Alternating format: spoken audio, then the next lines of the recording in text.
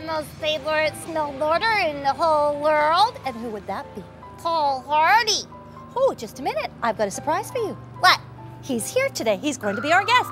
Here he comes now. Hi. Wow, it's you! You're for real! Hi, Paul. Give Hi. me 5. Oh, cool, dude. I was just watching you.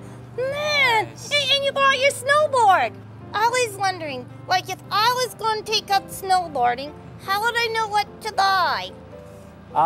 You would have to ask to the snowboard shop the gear that you need for your own size, because everybody's had different sizes of feet and different size of snowboard.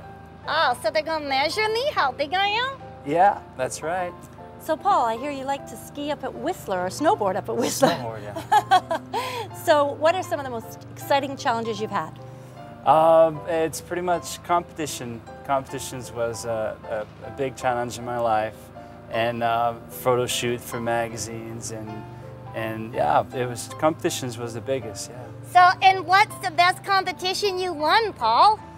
It was in Hawaii, actually. Hawaii? Yeah, Hawaii. We went snowboarding. There was a They snowboard. got snow there? Yeah, they do. I didn't know that. Yeah, they do. And you won first, second, or third? First. Yes, Yeah. he won first. And you know, I know that you love snowboarding, but I think you have one love that's even more than snowboarding. Jesus. Aha, that's what I thought. Yes. I can see you've got a lot of love in your heart. And you know what I want to know? What? I want to know if you were going to give me a tip or some of my friends, what would be the #1 tip you would give us? Well, it will be never quit, always trying, and never quit, no matter what people say.